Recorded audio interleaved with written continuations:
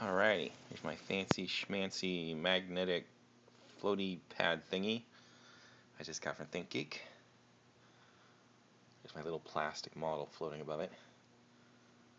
That's one of those models I had made from Shapeways.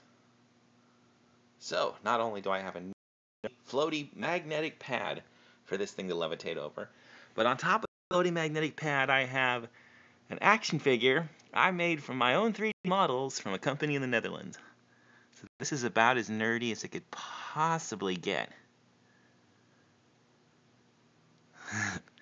Just for reference, this is this thing right here. Let's see. The Levitron. I don't know how they could possibly make that space shuttle float. This thing cannot support that much weight. But it can support my little model.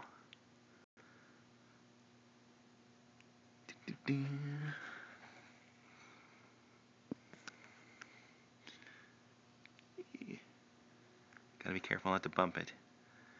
The slightest bump and it'll send my model flying.